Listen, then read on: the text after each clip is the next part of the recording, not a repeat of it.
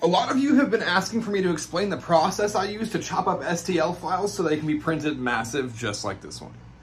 Or just in general, how to modify STL files in that fashion. Now, one of the more popular options is Mesh Mixer, but today we're going to talk about Bambu Studio.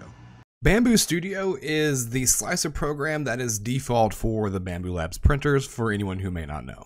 And just in case you're wondering, you don't have to have a Bambu Labs printer to use this tool to modify your STL files. Inside Bambu Studio, right here at the top, is this nice little cut tool that I most frequently use to make sure that the bottom of my prints are completely flat. But let's say, for example, you wanted to take this print and chop it into a bunch of smaller pieces so that you could print it massive and with as little supports as possible. You would take this same cut tool and, for just example, let's say you want to split it right down the middle here. You would adjust it and move to where you'd like the cut to be, and say that you'd like to keep both parts, and go ahead and don't place on cut because it's not necessary for this step. You perform your cut, and the body is now split into two pieces, your front and back. You still have both. We can move this one to the side. Let's say you want to focus on the bottom. So let's make another cut right here at the bottom, and again we're going to keep both pieces, and now we just have that back half. Probably still a little too big, right? If you're wanting to go like 600% scale, all you would have to do is cut it again, and let's say this time you want to split it in half this way.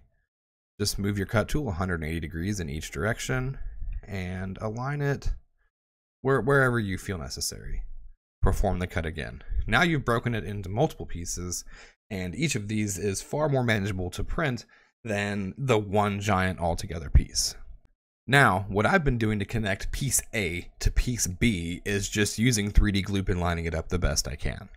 But what if, for example, you wanted to have connectors so you didn't have to line it up just right? The connections were already there for you and you could just snap it together. Well, Bambu Studio's cut tool has that for you as well. You would just hit this add connectors button right here. Maybe increase the size a little bit. I'm going to go frustum style shape hexagon, and let's just click a couple points. We'll put one here and one here. Now, when you confirm your connectors and perform the cut, if you look closely, you've got those connectors already included right there inside Bambu Studio. And if you look here on top, you've got your positive parts, and then you've got the negatives cut out right there. When you're finished breaking down your file how you'd like, Bambu Studio also has the option to select your parts, right-click it, and export as STL, where you can name it whatever you need. Part A, Part B, head, bottom, anything. After that, you can then take that STL file and move it into the slicer of your choice and print it on any printer you own.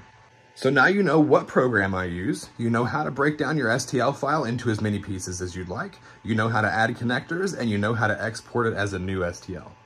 All that's left now is to get creative and get printing. Make sure to follow for more.